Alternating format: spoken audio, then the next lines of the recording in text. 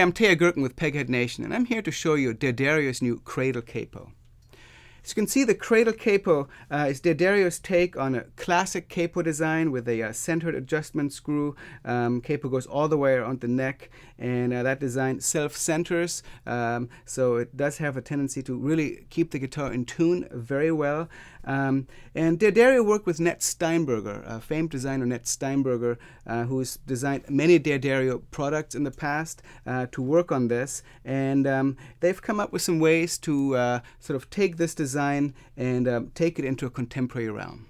One of the unique aspects about this is that rather than using a latch to hold the arm that moves over in place here, this works by squeezing the entire capo and popping the arm right into a little resting area right in there. And it's very strong. There's no moving part to rattle or wear out in there. So it's a very, very slick design. And the capo is wide enough to even work on a guitar with a fairly wide fingerboard. You saw me using it on this custom shop Martin all the way up to the 7th fret, and this guitar has a 1 3/4 inch nut width and a string spacing at the saddle of 2 3/8 inches. So it's a pretty wide neck, and there are some capos that won't go past, say, the 5th or 6th fret. But I'm happy that this capo actually goes out all the way up to the 7th fret, which is sometimes important to be able to do.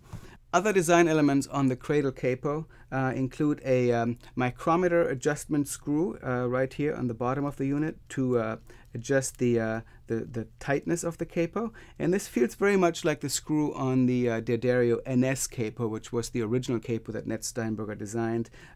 Very nice feeling mechanism right there. Of course, it's got soft rubber padding, both where the strings get pushed down and where the capo touches the neck on the back. So one of the reasons why a lot of people like these kind of capos is because they are easy to move from position to position, and they can also remain on the guitar. So if I was going to go back to my 7th fret position that I was in earlier, and I had to move the capo, I could do so very fast. Let's say I want to go down to the 5th fret. There really are no tuning issues to speak of. Again, if I wanted to move down, say to the 2nd fret, it really is quite remarkable how well the guitar stays in tune. And of course, one of the nice things about this kind of Cradle Capo is that you can keep it on the guitar when you're not using it at all.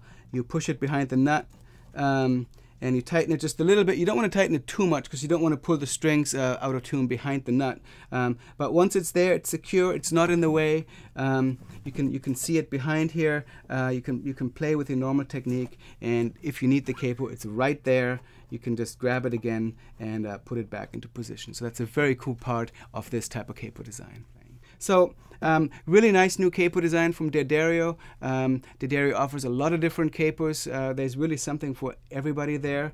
And if you've been looking for this kind of cradle type capo for your guitars, it's definitely worth checking out, and easy to move. Your guitar stays in tune, and it's a very nice looking design as well. And the squeezing motion of it is kind of a unique aspect that works really well on this, and it's a nicely thought out design. So check it out. It's available at D'Addario dealers. You can also get it directly from their website. It's the D'Addario Crade Capo, and I'm Teja Gerken with Peghead Nation. Please come back and check out our gear demos.